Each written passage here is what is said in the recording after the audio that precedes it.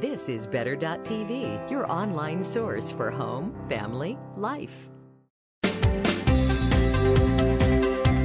Well, the hot weather outside obviously means a little less clothing and more of us showing. And you know what that means? It's time to get fit. Here's Andrea with a better way to tighten that tush.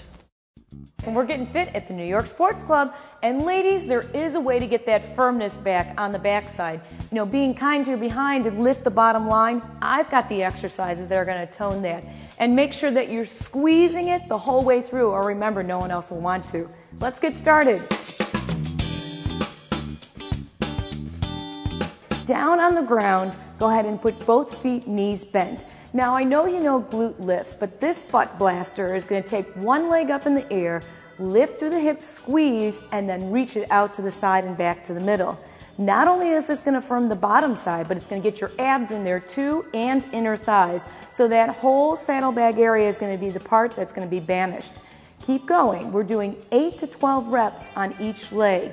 Now, once you get pretty good at doing this with your foot on the floor, then challenge yourself and put your foot on a bench or put it up on a ball. The stability or instability of that ball, rather, is going to really make you squeeze hard to stay in place.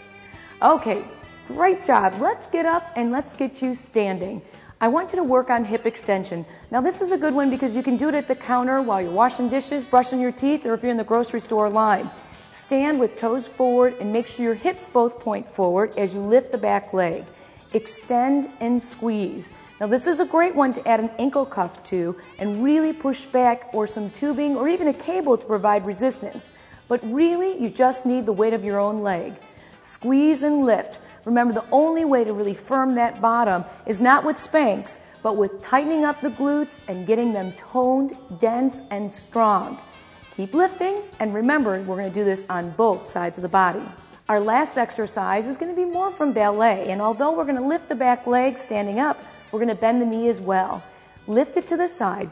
It's kind of like the standing Jane Fonda version we used to do back in the 80s. I know we're all too young to remember that, but I want you to really think about lifting that leg, and don't worry about leg warmers. They're not included on this exercise. Squeeze and lift. Work on balance, posture, and abdominals. Again, repeat this on the other leg. You want both cheeks nice and firm. So, when you're being kind to your backside, get it toned, squeeze it, and you're going to have a fit, better behind.